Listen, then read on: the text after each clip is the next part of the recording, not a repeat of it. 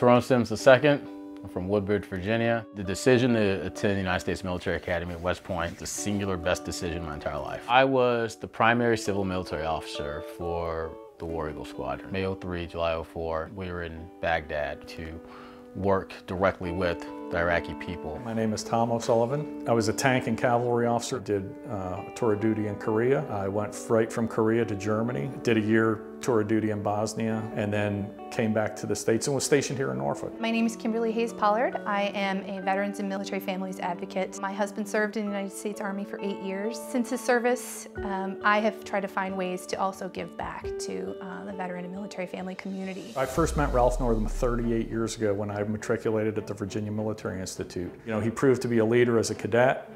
He proved to be a leader in the Army. He proved to be a leader in the medical profession.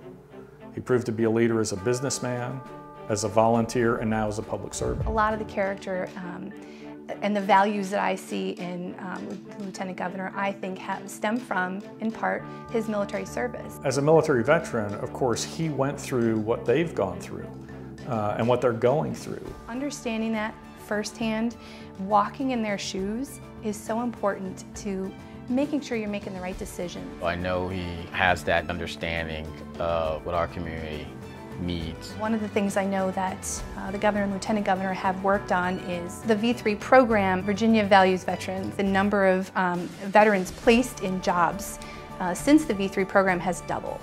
I know that he's honest. I know that he's got integrity. I know he's going to do the right thing.